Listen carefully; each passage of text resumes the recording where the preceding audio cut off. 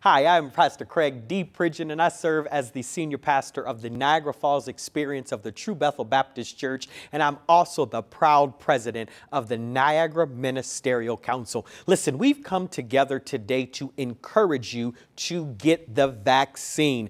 I got it. Listen, I was laid up in the hospital bed dying from this COVID-19, and I don't want anyone else to have to go through what I went through. I was vaccinated not just to protect me, but to protect you from me.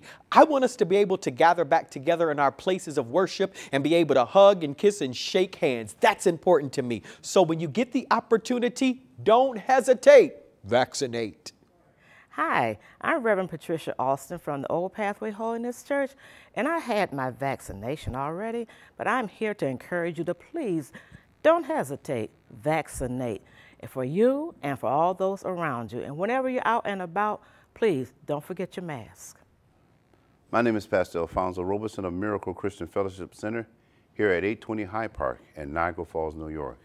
I want to encourage you to vaccinate. Do not hesitate. It's very important if you have had any underlying conditions. I had a kidney transplant, and the Lord blessed me to get through that. Now, in order to live, I must vaccinate to be able to stay in great shape.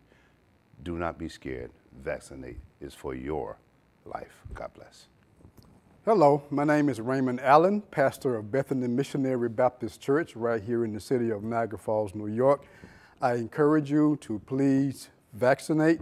It's very important that we return to some degree of normalcy. I know this has been going on for quite a long time, but we need to get vaccinated so we can return to some degree of normalcy. So I encourage you to don't hesitate, please vaccinate, and when you're in the public, please wear your mask. Thank you, and God bless you. Don't hesitate. Vaccinate.